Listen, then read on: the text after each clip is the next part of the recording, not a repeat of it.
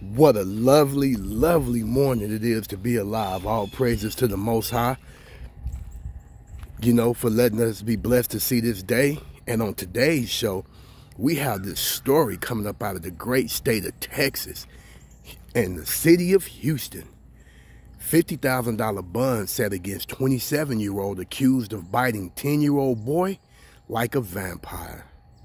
And look at this devil right here, whose big bright idea was to bite a 10-year-old boy like a vampire. Let's get into these vicious allegations. A 27-year-old man stood in front of a Harris County judge on Wednesday after being accused of sucking and biting the neck of a 10-year-old who was singled out among a group of boys, according to charging documents. You can't believe it. Colton Tyler Ryan is facing 2 charges of felony enticing a child and another charge of injury to a child under 15 years old.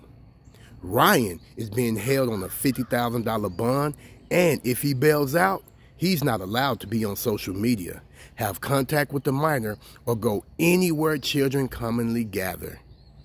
According to court records, the incident happened on October 13th at a restroom inside an apartment complex gym. Ryan allegedly was lurking around a group of boys playing when he took the 10-year-old victim away. During his court appearance on Wednesday, the judge revealed that Ryan allegedly downloaded Facebook Messenger on the child's phone during this time. Records state Ryan then forced the child into the restroom, demanding to take intimate pictures with the boy. Now, not only did he kidnap this boy, but in the process of kidnapping this boy, he downloaded Facebook Messenger on the abductee's cell phone. The victim reported that Ryan yelled at him and took photos before biting and sucking his neck like a vampire, charging documents allege. The victim's mother found out about what happened after discovering Ryan's message to her son, according to the judge. Ryan allegedly messaged the 10-year-old at all hours, day and night, trying to meet up in person. The victim's mom said she also noticed Ryan circling around their apartment building. So this dude kidnapped this little boy, downloaded a social media app on the victim so that he could contact him, contacted the child, 10 years old, all hours of the day and night, and was stalking the child, riding around the apartment complex. You talking about a monster and a danger to society.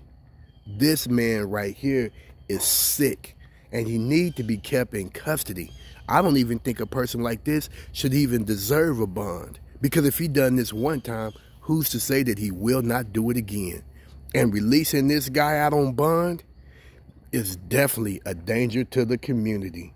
Man, the things that Esau do, you cannot make it up.